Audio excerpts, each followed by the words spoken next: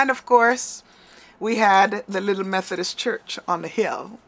And that was a very important part of my formation because my mother and father all insisted that we grow up in the church.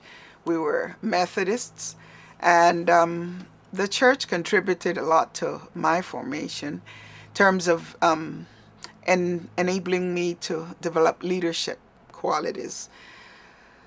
When I was in my teens, mid-teens, 16, 17, I had formed a girls-friendly group with younger girls in the church.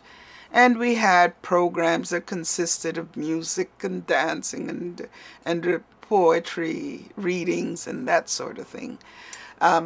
So that was a part of my early training for leadership.